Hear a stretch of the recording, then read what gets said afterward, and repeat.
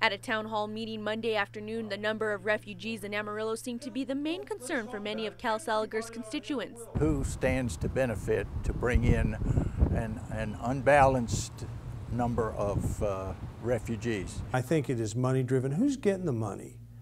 And who's making that request? And who's paying it?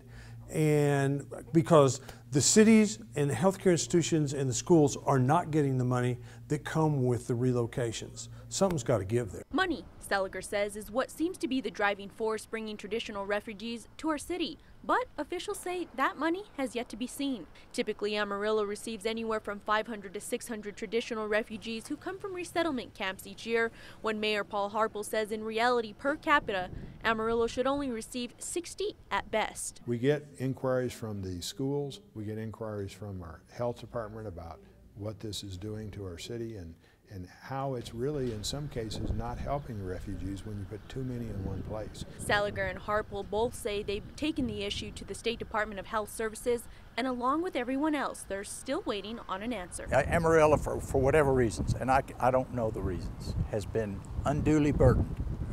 And I think it'd be worth the investigation to find out who lubricates that system with the money.